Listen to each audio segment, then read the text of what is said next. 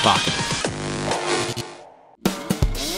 America has always been about individuality, while historically, Japan represents the opposite, with a rigid culture that's all about conformity and fitting in. But lately, more and more Japanese women are finding a different path to fulfillment, ditching housewife cliches for a decidedly American pursuit, outlaw guys and the thrill of the open road.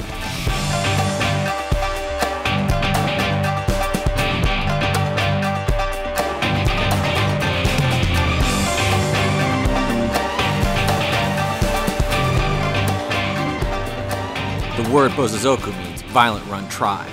They were named that by cops who attempted to shut them down in a constant game of cat and mouse. In the 90s, these groups changed the name to Kyushakai to avoid trouble by the police, legalized Bosozoku. When I was 16, I was dating Bosozoku guys.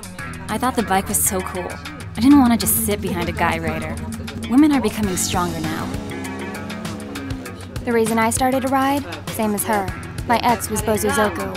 One night, he got beat up, and we girls went out to find the guy and beat his face. Then I became a rider. Back in the day, police used to catch Bosozoku, but nowadays there aren't many left, so police started to put the target on us. When I was a kid, police cars would ram the bikes or knock them over with clubs. We had no licenses, insurance, or registration. That was the 80s, the height of it. The most popular bike is the Babu, the Honda Hawk 2. They were called that because of the motor.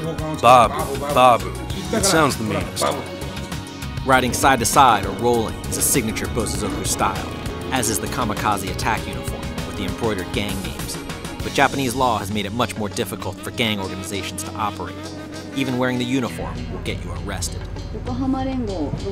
This is the Yokohama Rangu Bosozoku uniform. They get passed down rider to rider. This one is 15th generation. Because of gang rules, they can't wash them at all, so they get dirty, same as the scars. The reason the handlebars are bent down, so when you're chased by the police in heavy traffic, you can slip between gridlock rows of cars. Handles inside the tank. When we go to Kyushakai events, from the exit of the highway to the event area, usually hundreds of riot police are waiting for us. One time, when we needed to get away from 3-4 cops, I made a hard U-turn, scratching the side of the police car. He literally pulled my head and took my helmet. Didn't know I was a woman. If you ride at night, everybody covers their face and hides their license plate. Otherwise, they will track you down and arrest you. Subcultures flourish because Japanese society is so stifling. If you didn't have the pressure, if you didn't have the conformity, if you didn't have everyone telling people what they should be, you wouldn't have so many people exploding into things that they shouldn't be. This